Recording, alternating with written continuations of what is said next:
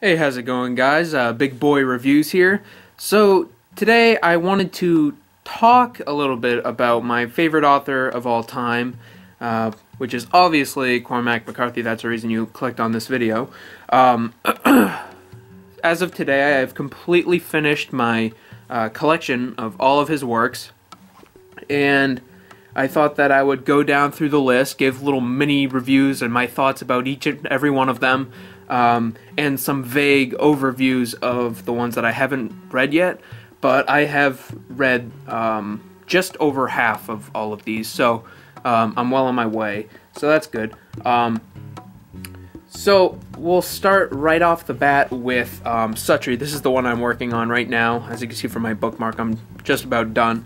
I'll have a review out for this in a couple days, actually. It's a really interesting book, actually, because basically the back tells you that it is a man named Cornelius Suttree who lives a forsaken life in a houseboat on the Tennessee River.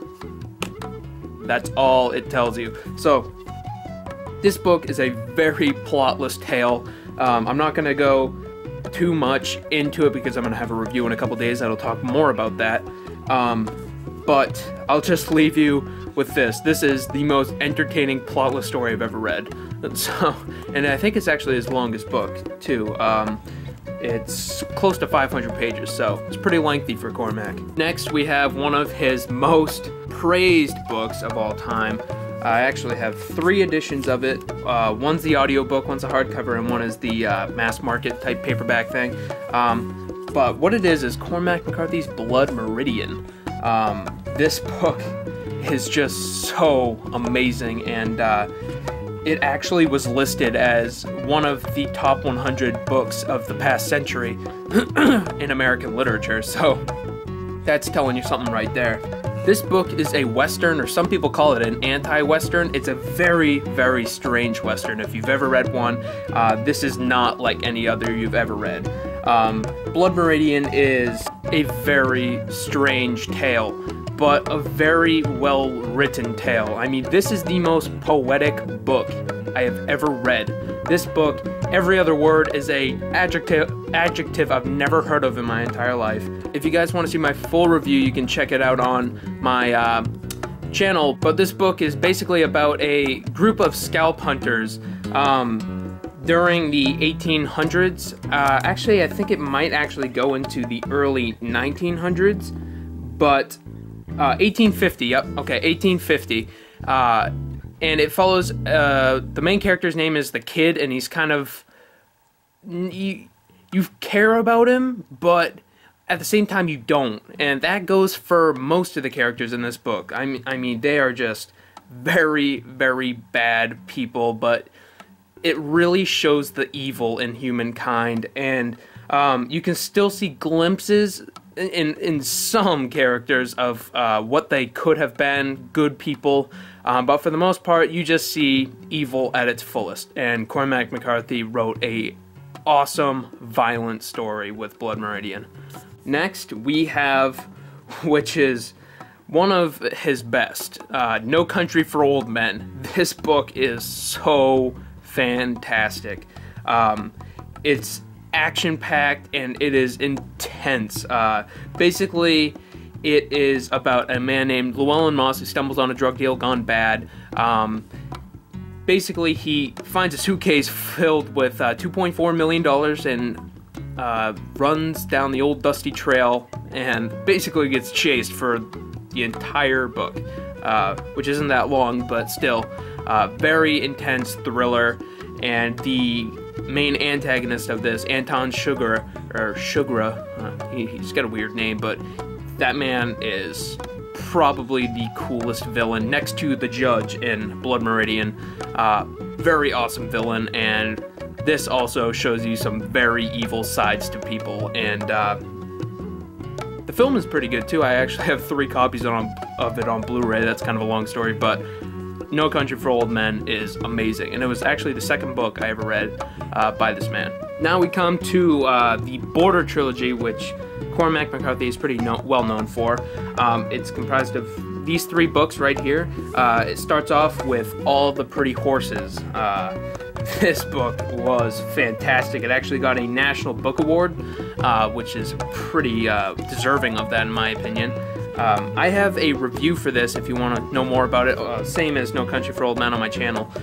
So if you want a more in-depth look at it, go ahead and check that out. But basically this is about a man named, or actually he's kind of a kid. In the film adaptation with Matt Damon, he's a man, but in the book he is a kid. I think he's 17 years old or 16 years old, and his name is John Grady Cole, and he has a best friend named Lacey Rollins. Basically, his house is sold because his parents are split up, and the mom ends up selling it, and he's like, I loved that house, so he kind of runs away with Lacey Rollins. This has been described a lot like Tom Sawyer and Huckleberry Finn, that kind of thing. It's just a very adventurous tale. It's so good. He kind of falls in love with a girl that he shouldn't, on this ranch that him and Lacey go to, and it kind of goes into a downward spiral of evilness. This book is kind of probably the most lighthearted of all the books I've read personally, but it still does have some of those gritty aspects, so I definitely recommend All the Pretty Horses. Next in the Border trilogy is The Crossing. You can still see my bookmark. I got about a quarter into this one. I think this is his second longest book he ever wrote, but I stopped because actually with this one, this is the first time I can ever say this about a Cormac McCarthy book, is I got really kind of bummed out by the pacing, and I can really appreciate a slow book, but this one was just a little bit too slow for me. I was getting confused in some parts, so I just kind of put this on the back burner for a little while. But this one is about another man, he's in his 20s. His name is Billy Parham, and he finds a she-wolf on his property, and she's killing some of his cattle, like very violently.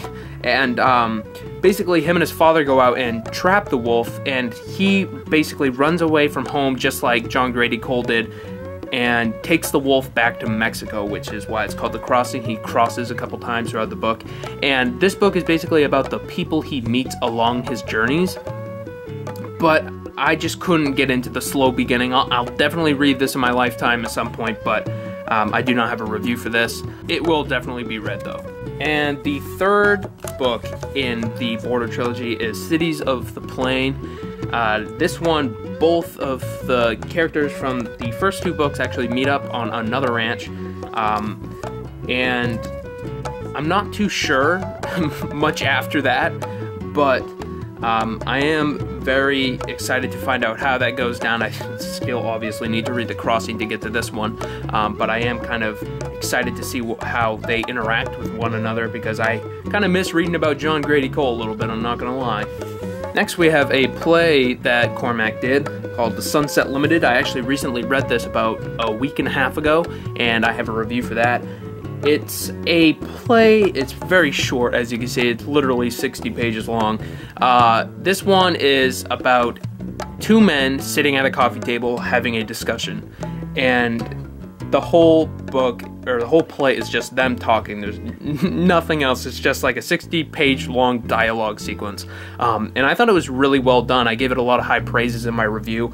Basically, there's two characters, white and black. One's white, one's black, and the white one tried to commit suicide by jumping in front of a train called the Sunset Limited, but the black saved him. And the black is a Christian, and he takes the white back to his apartment, and he tries to, like, you know, show him the good side of Christianity and stuff, and trying to, like, keep him distracted from going and try to commit suicide again, because he knows that there's a very good possibility that if he lets this man go without changing his opinion on life, he could indeed commit suicide. So that is the story to The Sunset Limited. It was a very good play, I thought, and I had a very good time reading it. Next, we have Outer Dark, which I literally got in the mail today. Not too long ago, actually. The mail just came. This was the book that finished my collection. I do not know too much about this book. I do know that it has to do with a sister and a brother, and the sister has a baby, and the brother like hides it in the woods or something like that, and tells the sister that it died. But this one has a female protagonist, and I heard it's pretty dark because it says dark right in the title. But yeah, I am looking forward to reading this one. It's pretty short, so yeah, I don't have too much on this one, but there will be a review for it in the future. Alright, here we go. The next one is The Road, which is just like the staple point of Cormac McCarthy books. Everybody knows about The Road. You want to know why? Because Oprah Winfrey said this book is good, so everybody flipped out about it, which I honestly got the impression that Cormac didn't really like all that attention. He's a very like reclusive man. He hopped from motel to motel all his life. He was so poor, and he was just a recluse. He's only done one interview, and that was with Oprah Winfrey, and that basically skyrocketed his career because, I'll be honest, I'm not the biggest Oprah Winfrey fan, but if she hadn't interviewed him and publicized the Road so much, I probably wouldn't even have all these books. So yeah, I guess it's good in a way, but I honestly don't think he liked all that publicity. But anyway, enough of that little rant. I don't know where that came from. The Road is about an unnamed man and an unnamed son walking through a post-apocalyptic world that we never find out why the world got this way or anything. And it's a different change of pace that I feel like a lot of people who read books hadn't seen before until Cormac McCarthy wrote this, and I feel like a lot of people were surprised at how it actually plays out and how the dialogue, and I haven't said this yet, but he does not use any punctuation. I mean, he uses a comma here and there. He doesn't use quotation marks. He doesn't use exclamation points. He doesn't use anything like that. Not a single question mark in any of these. So I feel like that was a big shocker to people when they read this, because this is definitely his most popular book. But I gotta say, for myself, it's probably my least favorite of the ones I have read by him. Finished anyway. As of right now, it'd be The Crossing, just because I got a little bit, thought it was a little bit tedious, but for the ones I had finished reading, The Road was probably my least favorite out of his books, actually. But it's the one that everybody else likes, which is kind of weird. But The Road is still a good book, don't get me wrong. And it actually won the Pulitzer Prize right there, so it's definitely worthy of that, I think. But I really think that other people should not just read this one, read everything else. I mean, everything he writes is gold. But yeah, The Road. I got a review for this on my channel. And then we got The Orchard Keeper, which is his first book, written in 1964, I believe. He's been writing since the 60s, and he only has 11 or 12 books, which is pretty crazy. He doesn't put them out too often, but The Orchard Keeper is what started him off, and it sold terribly. Nobody read this, I don't know why, but anyway, I don't really know too much about it. I know that it's a very Faulkner-type story. He was obsessed with William Faulkner. It's his biggest inspiration. So I heard this book is a lot like a Faulkner book. I think it's about a young boy, and he's our main protagonist, and then there's another man, a dark bandit type of guy, who kills the boy's father, and then the boy meets this villain, but neither of them know that the villain killed the father, and they kind of converse in some way. I don't really know the story of this one too much. It's definitely on my list for the ones to read next, but that's about all I can give you for this one. And next we got The Stone Mason. This is a play, another play that Cormac McCarthy did. This one tells a story of a family of stonemasons, which I'm guessing is some kind of form of mining or something. That's the picture that comes into my head anyway. It's a play in 5 acts, and it just kind of circles around this African-American family during the 1970s. So, sorry, once again, I don't know too much about this one, but it does sound very good. And last, we got Child of God, which I have recently read, actually. So that means that there is a review on my channel for this. This is the story of Lester Ballard, and this is the darkest, I don't care what anybody says, this is the darkest book Cormac McCarthy ever wrote. Probably next to Blood Meridian, but this is still darker. This is so disturbing. This book is awesome. It tells the story of a man who is an outcast in his town. When's this take place? I believe it doesn't actually tell you, but I think this was around the 60s or 70s. Basically, it's about a social outcast who is falsely accused of raping a woman. And after that kind of happens, he turns a little bit violent. And this is actually based on true murders that have happened in the town, what state? East Tennessee.